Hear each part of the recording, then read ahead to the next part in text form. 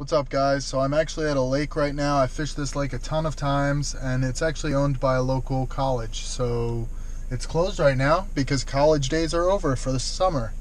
I've got these sunglasses, which I got at the thrift store. Shout out Spring Fling 2013. And I've got the dad shorts on right now. So just flaunting the legs like a true individual. All right, so what we're going to do is today is another episode of fishing with, and today we're fishing with this. It looks like a pile of pool noodles because it is, but it's also a pile of pool noodles that I tied together with paracord. So I laced it all around. I tied it straight through by putting a hole through some of the noodles, and we're going to see how it works. This is a boat, technically, I could say, but I don't think it is good enough to qualify as a boat, so I'm going to have to downgrade it to a raft.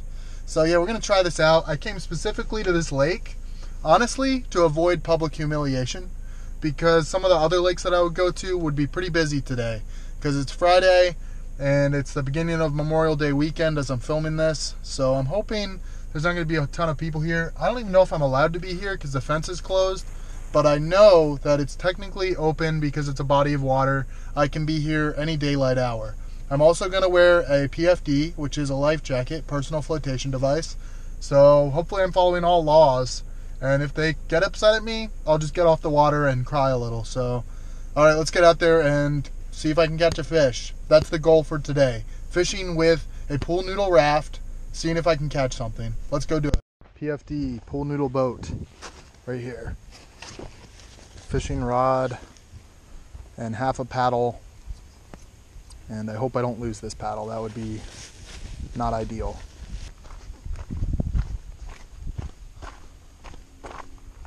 All right. Prediction, it's not going to go well.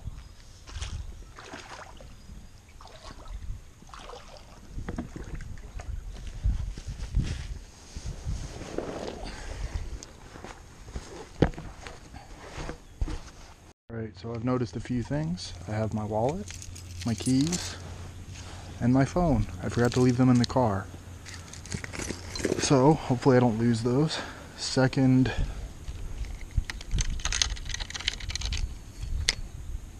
I have one lure.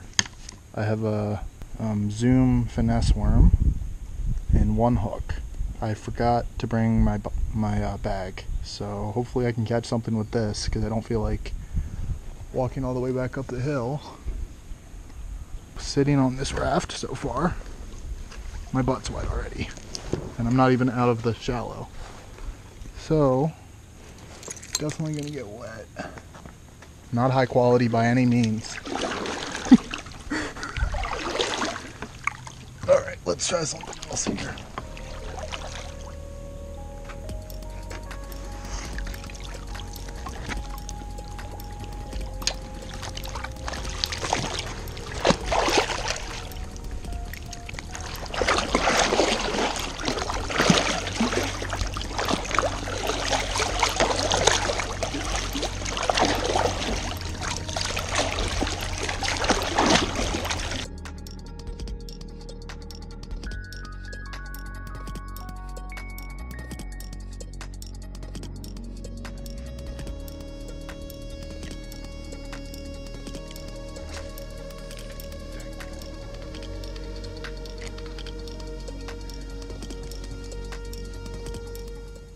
Alright, so not everything's gone according to plan, but that's okay.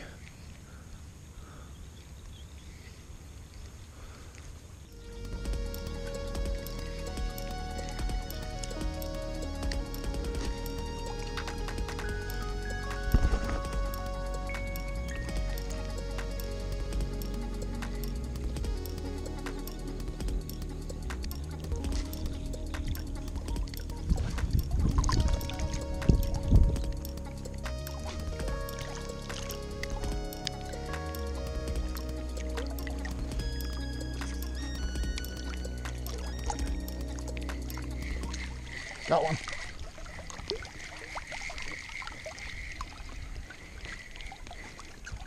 Oh man. There we go.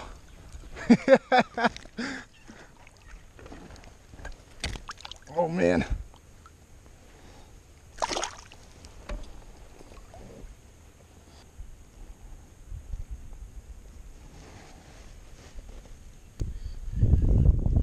Honestly, I don't think I can get this hook out because normally I would try to get it behind his gill, but he's not very big, so it's kind of tough to get it there.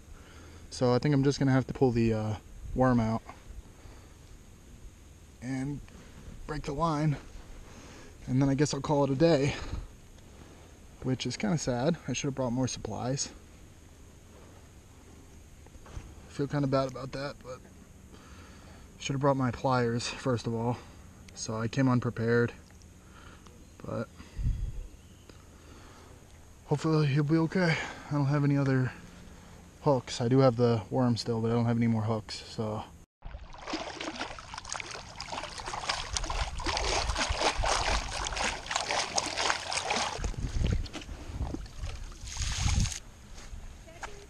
Yeah, I caught one bass. Really? Yeah, but it got gut hooked, so I couldn't get the hook out, so I just cut the line, so I don't have a hook anymore. Guys, so I thought about going back out. I'm at my car right now. Thought about going back out, getting another hook and some tackle from my bag that's in my car, but the thing is, I don't want to, so I'm not going to. And I think that I proved the point. Here it is.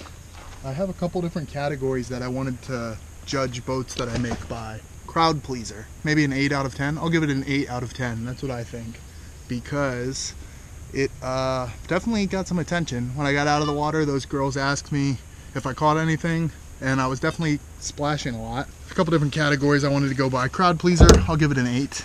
Got a lot of crowd pleasing going on. Hots. Hots. That means, does this look hot? Is it a good looking boat? I'll give it a 4 out of 10. If you guys think different ratings than me, feel free to put them in the comments. Floats. Does it float? I'm going to give it a 2 out of 10 because it was not very good. It barely kept me out of the water. My butt was wet the whole time, and as I moved, I slowly got completely drenched from the waist down, as you can see. Speedy.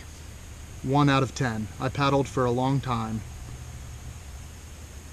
Durable.